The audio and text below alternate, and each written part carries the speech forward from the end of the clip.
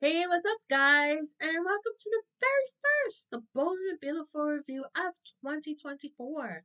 And what a week it's already been. Already some good, juicy drama and some sexiness going on in 2024. But let's go ahead and start about the big story this week. Thomas, is he a murderer or is he not a murderer? Hmm. Yes, and yes, I'm sorry. I did not do my research on this whole Emma story. But I did get to learn a bit more about some stuff that happened with it or the aftermath of Emma's death or whatever. But I will be doing my research this weekend because I'm very intrigued, definitely. But anyways, more likely probably look at somebody that did a video about it because I'm a lazy reader. Anyways, it's a good way to meet more bold and beautiful fans. But anyways, talk about Thomas proposing to Hope. You know, he got down on one knee. This nice little cliffhanger of 2023. Beautiful, beautiful ring. And Hope was just kind of like staring at it for a while. It's like, oh, beautiful, but I don't know what to say. I'm like, girl, say something. And she finally said, you know what, not right now. She's still trying to figure out where she wants to be really. And she's got a marriage, you know, she's worried about her kids, her career and everything. And I'm like, that's a very good answer. But she didn't say no. So there's still a chance. And she didn't say yes, jumping into something that probably is gonna end ugly. Is what everything that looks like this week could be leading to. Could definitely end very ugly. So just keeping the peace, definitely. But Thomas is like, cool. So that's not a no. So he's like, oh, I have an idea. You can keep the ring. I don't want it.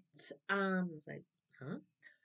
And he puts it on her necklace. I was like, oh, okay. I thought he was gonna like put it on her finger still. Like he thinks it's better this way because it's closer to her heart. I'm like, oh, that's so sweet. Yeah, and he was just like hugging her from behind. He was talking about how she screams his name in the bedroom. I'm like, damn, Thomas be laying it down hard though. I I assume that he does. He got that good Forster dick that got the Logan ladies all wrapped up.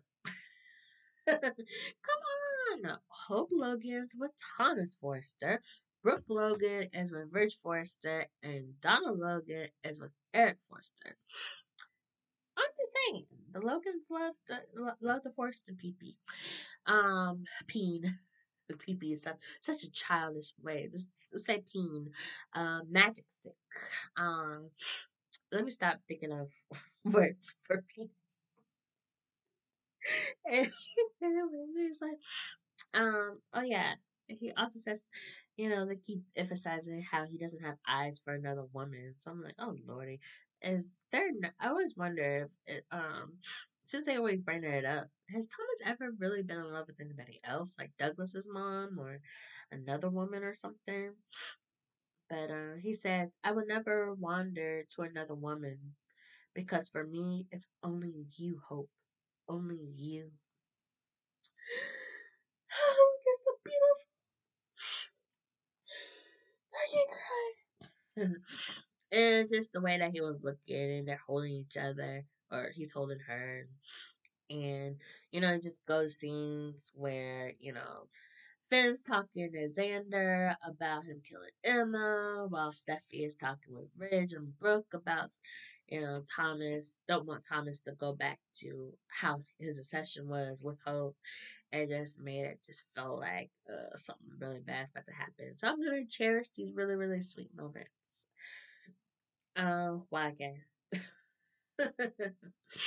But yeah, Steffi, she went talking to Ridge, Steffi, and Hope trade places. Hope went to go talk to um Thomas who got proposed to while Steffi went to go talk to her dad.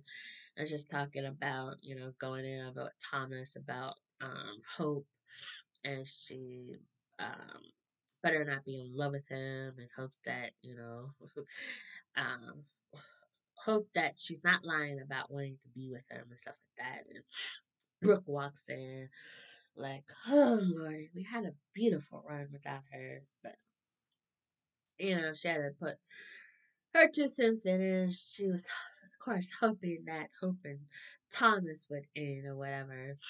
And I thought it was just really funny how Brooke was trying to make it seem like she actually cares about Thomas. She's like, I do care about Thomas.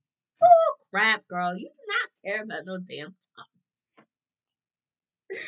Girl, from what I've seen in the almost 2 years I've been watching the show, you do not like Thomas at all. And I mean, I don't blame you considering all the stuff I've heard that he's done to Hope and everybody else. But, you are with his father, so obviously you don't mind being close to the dude, but don't sit up there and lie that you actually care about him. Because ain't nobody buying that shit. Nobody's buying a girl. Bridge just, deals with it because he loves the Logan cooch. Their parts to go together. Oh lordy, but yeah, Brooke's like, yes, I'm with Steffi on this. I'm like, girl, you are not. You just don't want to be together. Oh lordy. Yeah, and then when Brooke and Rich were alone, she was still trying to pass off that she cares. Yeah, and they were talking about Eric again too. Um, they're saying that he's making great progress this week because the last few weeks since he's passed out and had his surgery and stuff, they just keep saying that nothing's certain, but he's making his markers, or it's just a waiting game. Gotta pray and all that other stuff.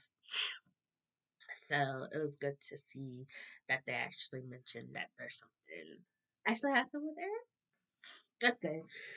Everyone still thinks that Eric is going to be mad at him, which I'm all for. Mad Eric. that'd be that'd be really cool if he just turns out to just like flat out hate Ridge, which would make total sense because we saw that Eric was just accepted that he was dying, and then they go and save him. So it's like, ugh.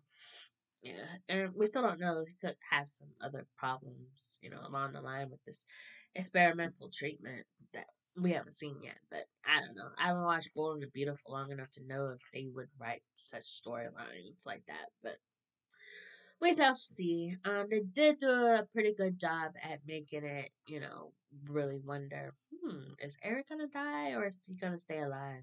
Hmm. hmm. I really didn't think Eric was gonna die, but the suspense was definitely like, maybe they could be proving me wrong.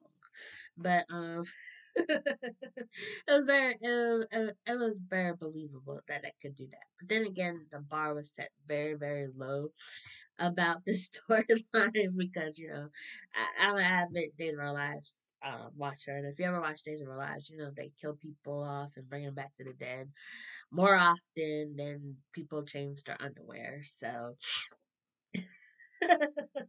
so it was nice to see a real will they or will not do storyline. But anyways, it was a good nice break from the Eric stuff. Because that's plagued the story for over a month of that. But anyways, Finn is still talking with Xander. Xander's pretty sure that um Thomas killed Emma. So I was like the whole week, I was like, if Thomas really did, well, some things came to my mind. First of all, did Thomas actually do it? Is first of all. Um, that I'm not sure. Did they ever make it known that he did it? He'd ever like how they do is like they do somebody does something, we see them do it and we know that they did it, but other people are like, did they or did they not? And he said, um, yeah, because Stephanie was saying that the police, investigated and said that, he's innocent. So it was like, was ever made known for certain that he did it, or was still up in the air? Did he or did he not do it? So that's one of the questions I'm wondering to Google to find out about. But then I don't know. Part of me still just wants to watch it play out. But then I'm very very curious. So my googling fingers will go to work definitely. And also, I was wondering, why did he kill Emma? Was him and Emma in a relationship? Was him and Emma did Emma know about Beth being alive and Thomas was, killing her to silence her, but then um Steffi said that Xander knew too. That's one of the reasons why they fired him. And I was like, you fired him because he knew something about something that your brother did. Isn't that kind of like illegal? Couldn't he just like file suit against them? I don't know. So there's a lot of questions, and this is could end up being my favorite storyline of the year. Well, it's already started out to be my favorite storyline of the year so far. A lot of intrigue and bring back some history. Especially, I don't know how other people felt about the story when it was told, but it's intriguing me. Did Thomas do it or did he not? Yeah, so Xander was just, pushing in to Finn that, he knows that Thomas actually did do it, and the police didn't believe him, but he knows that he did. And Finn, she's asking, like, how are you sure, whatever, and Xander just feels like, he's talked too much about it, and he was just gonna leave, so he just left. And so Finn calls Steffi and had her come over and try to talk to her about it. Steffi just seems like, she's just like, no, no, he didn't do it. He couldn't do that, blah, blah. And I'm like, does Steffi know that he did it and is covering up because she doesn't want her brother to go to prison? Or does she at least suspect him to have done that? And she's just surprised about the ruling that came down about it. And yeah, because she's like, it was a really sad, tragic accident. They were considering it. Um, Oh lordy, when you drive reckless driving. But when you drive recklessly, what does that mean? They wrote it off as reckless driving. She turned the corner, Mulholland Drive. I was like, that was like a movie. I don't think I've ever saw it though, but I just remember that name. I was like, oh, so that movie was set in LA. Okay, but yeah, it's not murder. I'm like, hmm. So if he drove her off the road, um, where's his car? Was it ever totaled? Was it uh, totaled or beat up, or did he use somebody else's car? Or how did he run her off the road? So yeah, so I have a lot of questions running through my head. I want to find out about. Or maybe I can find those episodes. Paramount Plus actually they don't have every single episode, I don't think, but they have episodes going back to '87 when they started. Well, they did. I don't know if they still do, but they have some episodes sporadically through the years on there. And I also saw some episodes on here as well. Um, so I was trying to figure out, let me figure out what the year was, or let me know what year was this. I'm guessing it was pretty recent years. Go back and see if I can find those episodes. That'd be really fun to binge watch. Yeah, even though I already said I was gonna binge watch Young and the Restless this weekend, but yeah, I put that on hold again. Hold again to watch Classic Bold. I can multitask. Find time. I'm always looking for something to watch. Anyways, I'm getting off some shit. But yeah, Steffi, well, she's trying to convince Finn that she doesn't, that, Thomas definitely didn't do this. Another part that to me, it just looked like she wasn't so sure. She's like, he didn't do it. No, he didn't do it. There's no way he could have did it. Or maybe did. And the cops just got it wrong. It happens. People get away with murder all the time. Especially on soap operas. So, yeah. And then Finn then calls Hope to come over. I was like, Finn, why don't you go to people? Because it's obvious. I was like, it's obvious that you're not working. So why don't you go to people? But I guess he doesn't want to go to them because it's like, oh, Thomas might be lurking around the corner. But then again, Thomas showed up to Finn's office because while Hope goes to Finn, Steffi goes to Thomas and tells Thomas that Xander is back in town and that he told Finn that you killed he thinks that you killed Emma and Thomas like, no, what? No way. Yeah, so Steffi's just like, heads up, Xander's causing trouble. So like, oh lordy. Mhm. Yeah, it also makes me wonder why did Xander come back to town anyways? Hmm. He just needed a good doctor, I guess. And what is wrong with him that he needed a doctor's assistant? See, more questions. And I know it's like, I know a lot of my Bold and Beautiful reviews is like, asking questions. I can do a whole video of asking questions about Bold and Beautiful. Anyway,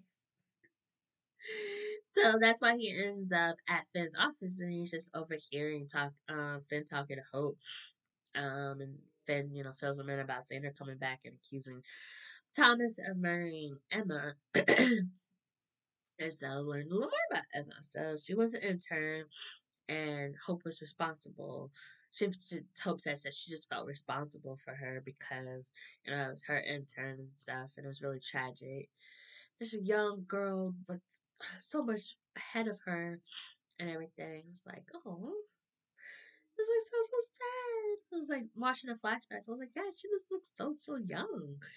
Like, wow, that sucks. Yeah, and it makes me wonder about Luna. It's like, oh no, Luna, get out now before you end up like Emma.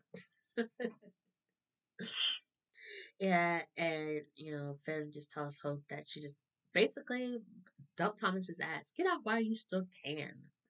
And I guess that he doesn't notice the necklace. I don't know if it was very. I'm thinking about it. Was it that visible?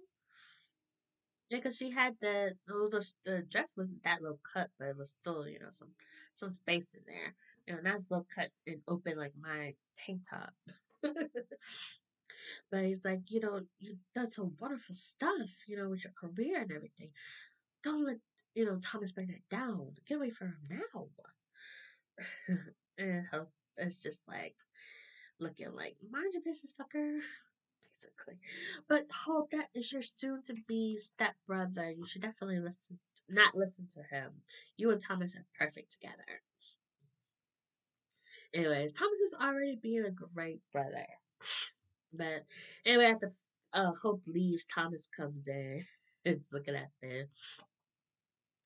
And Finn finds out that Thomas was eavesdropping. He's like, yeah, I was just hearing what you were telling my future wife about me.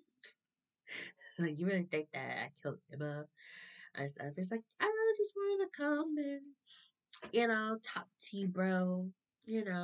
Work things out. We are brothers in law, so we shouldn't be fighting. And if it brings up, you shouldn't be talking to your sister like that. My wife deserves respect. And Tom's like, oh, I wasn't yelling at her. We were just talking, bro to sis. And the way that Thomas is looking at Finn, it looked like Thomas is ready to beat his, beat his ass. I'm just waiting for this fight. I have a feeling that Thomas and Finn are gonna fight. But one thing I love about Finn is that he doesn't hide how he feels. He just told Thomas, as long as I live and breathe, you will not be with Hope. And I was like, Finn, are you really trying to die right now? Because Thomas has that look like, okay, fucker. Well, you're going to end up like Emma's ass. That's what it looked like Thomas was trying to tell. Finn's like, oh, Lordy, what is Thomas about to do? But, yeah, so that's another case of being with somebody hating their family members. It's like, oh, Brooke doesn't like Thomas, and look, Finn don't like Thomas either. I mean, rightfully so. I can understand not liking him, but if you say Thomas is dangerous as he is, it's not exactly somebody I want with all, you know. Because Thomas is like he don't really care who loves you. I will still fuck you up, kind of look. But definitely makes it juicy. But then also makes like Finn, why are you going so hard to protect Hope?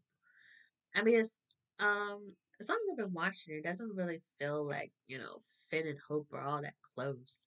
I mean, they're close with not wanting their parents together, but I don't really never really saw them as friends. But Finn is a really good is that really good guy that you could always count on. So I guess I could see where he's so worried about Hope and stuff, which is understandable.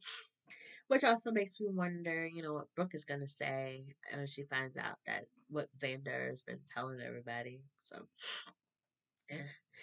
Anyways, that was what mainly happened this week. But I got what I wanted. I wanted to see more of the connection between Bill and Poppy. And can we talk about Poppy? She looks so gorgeous in that dress. It was like a little off the shoulders. I was like, it didn't really have, it was plain, but it was so cute. It was cute on her. No kind of designs or anything, but her hair was beautiful. And I was rewatching the episode on my phone. I was wanting to rewatch something, and I was watching it on my phone, and it's just like real close up of Poppy's face and Luna's too. They have beautiful cheekbones. But anyway, Poppy, we totally missed how Bill asked Poppy out, but that's fine. We just skip to let's go right to the date. I'm okay with that. And Poppy was just worried about going on a date with Bill, and I was like, don't go out, don't with Dollar Bill. I would love him to be my new daddy, but I really think the way that they're telling the story, it just makes it seem that fairly like yeah, Luna is Bill's daughter. That's why I like it. But I know it's funny. RJ was talking about how much she don't like Bill. It's like, oh, my cousin, nobody likes Bill except my cousin Will. But that's his dad, so he kind of has to like him. I thought that was funny. But I was like, Brooke likes him, and your mommy likes him, and your auntie does too. They both rode him a few times. But yeah, and it's funny. They're at Deacon's place, and Deacon we still haven't seen Deacon and Sheila. It's been 2 months, but I'm sure a lot of people are really happy not to see them. So mean. I need them back. I would go crazy when they come back, but yeah, Bill just wanted to be there to mess with Sheila, but Hollis said that they weren't gonna. Sheila and their Deacon was gonna be in, so I'm guessing they're still celebrating the New Year. Woo! Yeah. So we had to sit through Liam for 2 seconds. So Liam got the Wyatt treatment, with having to sit there and listen to Bill's lady issues or whatever.